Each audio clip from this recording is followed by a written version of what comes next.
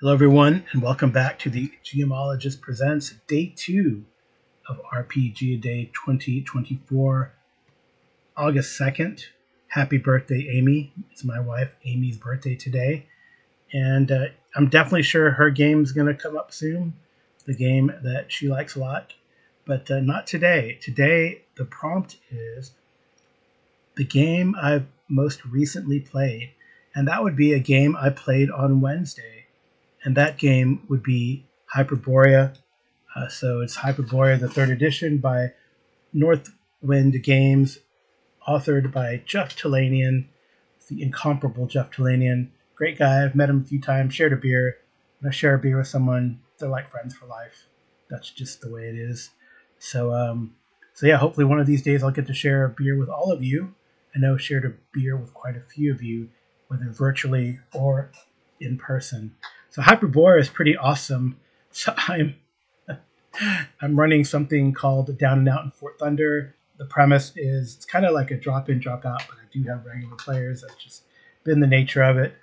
And they're arrived, however you arrived at first level, you arrived at this place called Fort Thunder, which is a waypoint that the Amazons are trying to set up on this archipelago that's about halfway between where they're from and Cromarium. They say it's for a trading post, but who knows? The Amazons can be enigmatic and they don't tell everyone everything. So there's a Fort Thunder, has a few temples. It has an adventurers quarter and then an Amazon quarter. There's also developed like a village just called Lagoon Village, where the ships that come in into the little lagoon, or it's not really a bay, it's a little lagoon, and it does have some. Well, these are all kind of triremes or biremes. They're not really deep water boats anyway. So they are out in the lagoon. They have secondary boats that come over. There's a little village, like I said, and then you kind of walk up the hill, up the beach to Fort Thunder. And then I have rumors, I have locations, and then I think the players are like level 3, maybe almost level 4 in some cases. We played a few sessions, and this past session they had to deal with a ghost slash spirit that was haunting this wreck that they wanted to salvage, and they had a big operation. They're going to get paid a lot of money, and the salvage. This actually happens to be, well, I decided it was about a 16th century caravel from our Earth, or a parallel Earth really, because it has magic, and they've kind of found some great loot in it already, and which was kind of neat. So from loot that they found, and I ran this at North Texas RPG Con, and then they've continued to explore the wreck, found some more stuff a few times, and now they're trying to pull out the rest of the salvage with the help of another boat that happens to be there, a boat that you might recognize called the Berg Breaker, which is a boat that's introduced in Rats in the Walls and Other Tales. And it happens to be here at Fort Thunder. And yeah, so they have some contacts that they've made. They want to salvage what's in this boat. They fought this malevolent spirit or vengeful spirit and destroyed it. It's been a really fun campaign.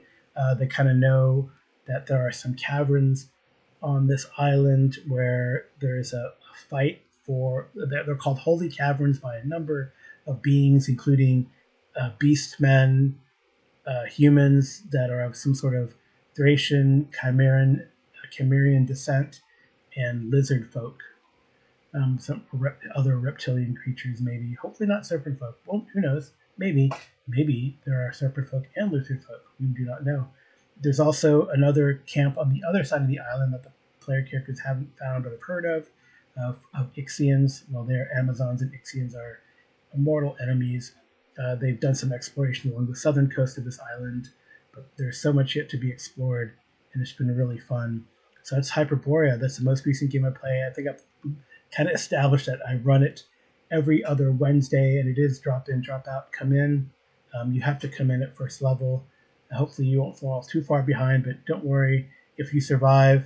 Just like a henchman or a hireling, you will probably level up very quickly, especially if these guys are third or fourth level already, or the main the players who are playing a lot and really enjoy it. So we do. Looks like we have a cadre of 3 main players. We have a fourth who's kind of been in and out, but he's had some other things going on, like buying a house, which takes a lot. So hopefully he'll join us again soon because he has a really cool adventure when they where they did a fantastic defense of a high ground and fortified position against an overwhelming force. Anyway, that's Hyperborea. I love the game. I really do. I love the and I would be remiss. I'm not going to say the names of the players you play, but I will say the main 2 or 3 players that play are a warlock, a Viking warlock. Let's just say an Atlantean purloiner, and I think I want to say he's an Eskimo.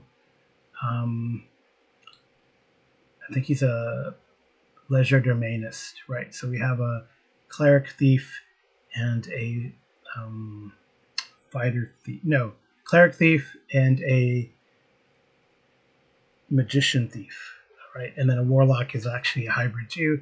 It's a fighter magic user. They're all humans though. So yeah. So again, I really love the game, and again, it's the most recent game I played. Hyperborea, the 3rd edition, by Northwind Games, and authored by Jeff Talanian. Thanks for listening. Good night and good rolling.